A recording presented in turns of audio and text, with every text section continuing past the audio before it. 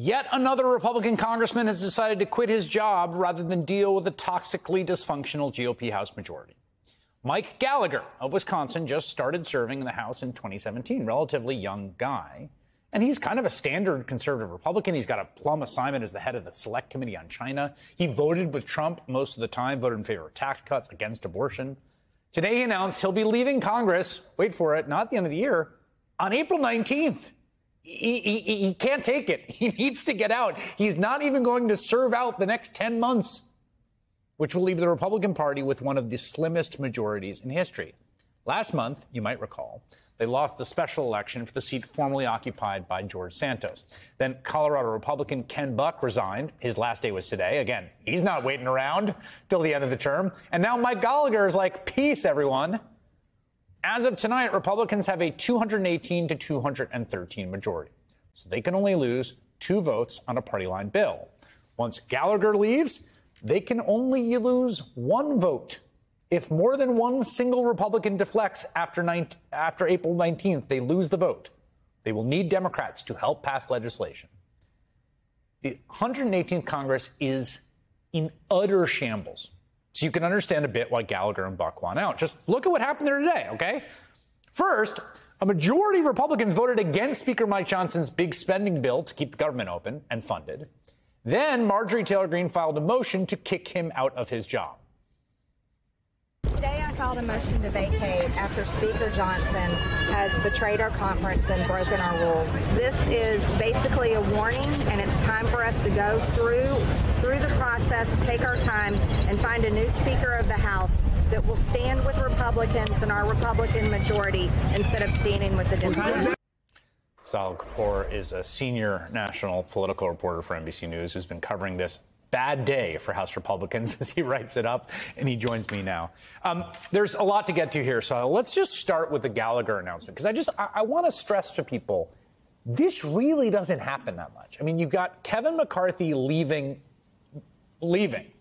Ken Buck, now Gallagher. Like, how did this land in the Capitol today? Well, it was shocking to many Republicans, Chris. It's exceedingly rare to see this many prominent members of a majority party in the House resign mid-session. And Gallagher was a particularly shocking one because he is one of the youngest Republicans in the chamber. He has been, pegged as a rising star within the party. He's only 40 years old. He just turned 40 recently, and he has decided he's had enough of this place. His one recent vote that went against his party was the vote on impeaching Alejandro Mayorkas. He voted against that. He said it was not a good idea. And other than that, he's generally voted with the team. He's not been someone who's been bucking the party line or making demands of the party necessarily. So that was a particularly shocking situation that Gallagher is leaving. Kind of a reminder that institutionalists in the party are not very happy these days.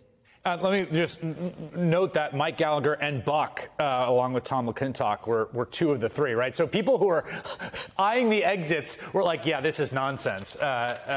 So now you've got this situation where the majority, first of all, my understanding is, according to Wisconsin law, there will be no special. That if he left earlier, like April 2nd, there would have been a special election. But waiting to April 19th means the seat stays open the rest of the year, and the Republicans can't get that back.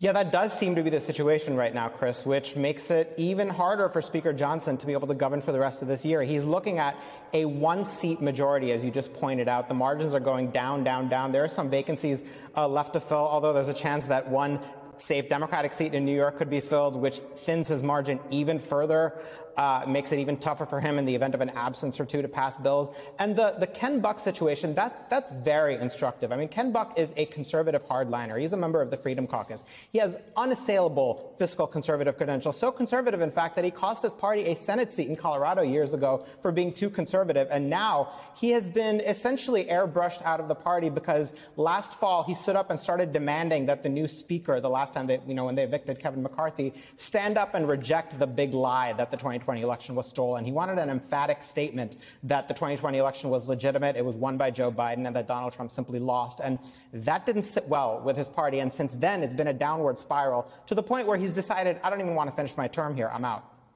Yeah, I mean, it makes sense for that to be a litmus test for people's participation in any sort of mainstream American institution, politics, media, whatever, that you reject the big lie. It seems that the actual voting that happened today means we're going to get a deal in the Senate. But again, the Marjorie Taylor Greene motion to vacate, which is a sort of fake one, I don't even know what they want. They don't know what they want. The whole thing is such a mess. There's no unifying governing vision. All they can unify around is Donald Trump, which in some ways makes him more vital to them.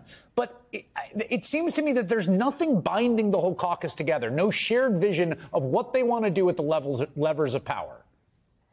Well, Chris, I read the Marjorie Taylor Greene thing today as more of a warning shot. It's basically her saying to Speaker Johnson, if you step out of line again, I'm going to pull the trigger on this, and you're going to have to find the votes to stay in power. It's not clear to me that Marjorie Taylor Greene even has the votes today to remove Mike Johnson. I cannot name a single Republican who has come out and said that they would vote to evict him if that vote were to come up today. In fact, two of the GOP lawmakers who voted to remove Kevin McCarthy last fall, I spoke to them in the last few days. That's Bob Good and Matt Gaetz. Both of them told me, well, Matt Gaetz said he explicitly opposes a motion to vacate the chair and remove Mike Johnson. And Bob Good, who's the current chair of the Freedom Caucus, said he's not going there, that he was not going down that road today. He just wanted to talk about the policy of the bill. And in terms of the governing fractures you pointed out, that's another serious problem here. I mean, you saw that a majority of House Republicans voted against that government funding bill today that Speaker Mike Johnson struck with Democrats. Again, remember, this is a divided government. They're not going to get what they want. You can't But that's change a huge deal to lose a majority,